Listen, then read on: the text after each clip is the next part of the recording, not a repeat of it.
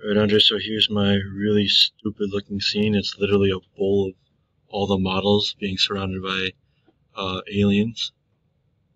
Now, as you can see, there is implemented fog, implemented lighting, or multiple lighting, as in each one of those UFOs has a light connected to it, and there is also a direct light. So if I move away, it'll follow with the camera, or not follow, but it'll be along since fog is implemented. There's a textured map. There's a terrain with proper height map, as in you could fucking see all these mountains and shit, and the UVs are properly reflecting back towards the camera and such. There is a moving object to show reflecting light, and each of these objects, I guess you could also count since the light moves around it.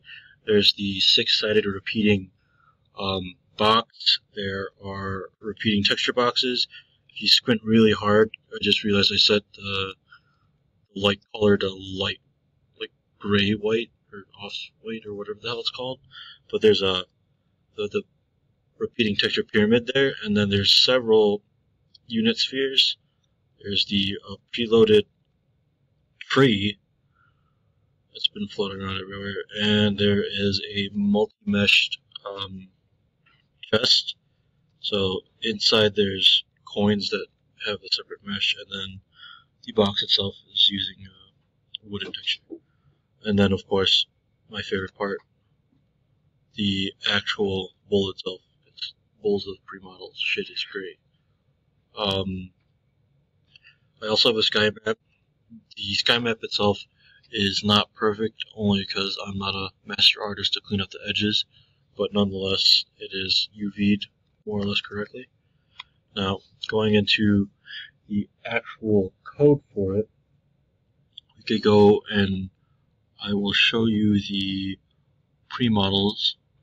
So close this, and this. So shaders. So from here in the model folder, I have the terrain models, which are here and here, and essentially it's just a port over from when we did the terrain homework and assignments, I believe assignment 5, my bad. We're back in assignment 5, and essentially I used this model class to create a graphic object to contain it. So I've split up my filters in the base class, new boys, which you'll probably hate, which is my skybox and terrain, and old boys. So within terrain, I have both a regular graphic object, graphic object terrain and a graphic object terrain light. That was meant for testing since I was having some issues with lighting a little bit earlier. And essentially what they are is a standard terrain light, or regular terrain, or not terrain, texture light or regular texture graphic object, just instead of using the P-model pointer to a model from the base class, it's taking in a terrain model pointer. Past that, there's also the skybox. Now with the skybox, I couldn't decide whether to leave all of the construction code within the constructor or put it into its own pre-made model class within the model functions and all that fun stuff. So I chose to go the route of producing it all within the constructor. Now within the actual constructor itself, to fix some of the alignment errors, I made these extraneously long third and two-third floats, essentially, called motherfucking double fuck. And replacing those helped with the alignment on the top basis to the point where I realized it's more so the texture rather than my actual UVs, since there's like a very slight line on the edge. Now I know one fix would be to be like collecting from inside the actual texture, but I'm no artist, not texture, but inside the actual skybox mapping. But again, I'm not an artist, so we'll have to deal with that. But yeah, this was all ported over from, I believe, assignment 5 part 1. There's a destructor for it. There's a set world function, and then the render just calls the set texture to render for the actual texture, sends the world to for the shader, and then the actual render call for the model itself. And we call delete sky here since we're creating a new model there. Then past that, I guess going back into the training class, I should show you. Alright, yeah, so don't mind that. Whatever, fuck it. In the terrain class, I show you that the terrain light is actually taking in the terrain model, but acting extremely similar to the texture lights in that it just sets it to a pointer and then calls it during the render to also grab the context of the shader that you placed in. And past that, we could go into the shader classes that were edited. So what I mean by that is we had to change things like texture light to have multiple lights, so actually it'd be easier to go to the actual shader class itself. So 1 second. So within texture light itself, we could see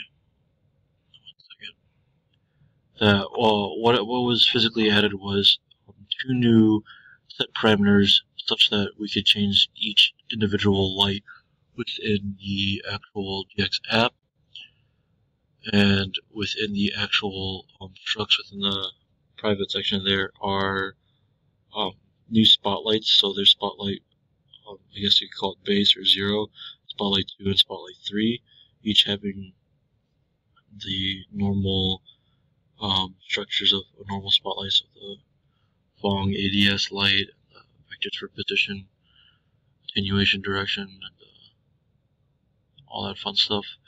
But the major change that had to be done was within the data light parameters, because it needed to include 2 more spotlights of those types. And then on top of that, I also added fog, so that needed a new fog struct as well as a fog buffer, and also the send fog details so that it could allow the user to send in the starting range or the start point and the distance to begin the fog.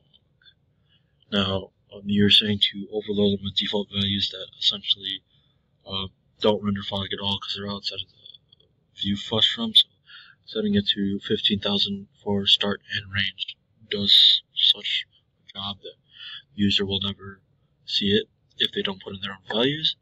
And within the actual shader texture CVP, what was added was the fog buffer itself, zeroing out the light data, so then it includes the 2 new spotlights, and then for releasing and deleting the new buffer for fog. The set functions, again, are extremely similar to the normal set point or set spotlight function, except it's sending it to a different data group of spotlight data 2 and spotlight data 3, and then sending the light parameters. We had to add the spotlight data 2 connecting to the spotlight 2, 3 as such. And then for fog details, it's just setting the start range and color into the actual buffer for the HLSL file to deal with. Now, past that, we also had to make another constant buffer on part 3, not part 3, but on buffer 3 for the vectors and the pixels. Within the actual HLSL file, we could see that the actual HLSL file, what was changed was here within light parameters in the first buffer to have the new spotlights, and then the actual third buffer for the fog, while also including the struct for all the fog data. And then past that, the actual computation for spotlight also changed to include the new buffer, not buffers, the new spotlight data. So their respective ambient and diffuse to the total ambient and diffuse of the HLSL. So be these two here. And then here is the fog data that we created back in homework, almost 9 or 8, whichever the last one was, essentially for computating and then lerping the fog data, as we've seen in the scene. Now, past this, there comes the graphic objects themselves. So you've already seen the new boys that I've created, but the old boys are now inclusive to multi-meshing, which we've seen being used once. So within multi-meshing, it's essentially splitting up the mesh into an array and assigning texture or color to said mesh through iterating through the array or through a setting function. So the major changes here was, of course, actually setting up the arrays themselves and then cleaning them up, a new function to set a specific enumeration of the mesh to a specific color, same with, and then using the normal set color just fills the whole array with that specific color that's passed in, and then the render itself calls for the bind vertex index buffers to grab the context. So instead of the very simple setting to world and then calling render, it goes through pretty much all of them to connect the context to the specific shader correctly, and then sending the world and specific mesh color of that mesh to the shader. Very similar with color light, except we have new arrays of the other meshes. My words are deceiving me. But yeah. Again, very similar to others, only changes a new set material function to take in the mesh number to apply to that specific mesh of the model. With texture, it's the same, but instead of colors, it uses textures, and to start it out, it needed a texture double pointer, such that when initializing, the texture double pointer can create an array of texture pointers, so that it could go through and set textures accordingly, and then render accordingly. Same with light, except it has more vectors, not vectors, more vector arrays of the ambient, diffuse, and spec. Let's see, what else is there? So there was slight changes with the model to, I guess, to allow for mesh separating.